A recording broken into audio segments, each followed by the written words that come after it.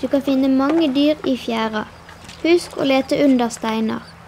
Du kan plukke opp dyrene med fingrene og legge dem i en boks. Men legg dem raskt over i et kar med vann. Oi, det skrabber. Mange dyr gjemmer seg blant algene eller tangen, som vi gjerne kaller de brune algene i fjæra. Små dyr på tangen er vanskelig å se. Bruk en sil eller håv og rist tangen opp i silen.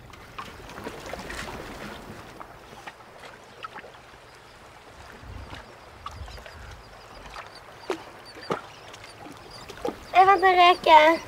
Lenger ute i vannet kan du bruke små siler og trekke dem gjennom algebeltet.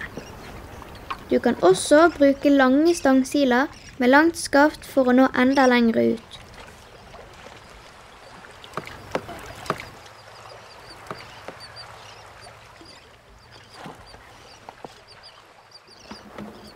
De små rekene, det er pungreker. De store, det er strandreker.